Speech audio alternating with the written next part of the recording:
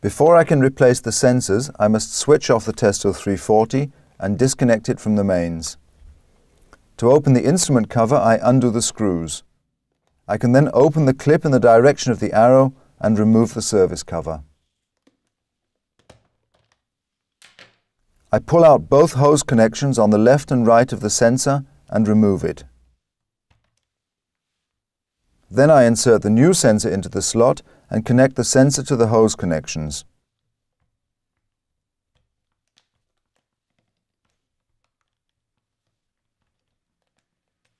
A slot bridge must be inserted in slots which are not equipped with the sensor.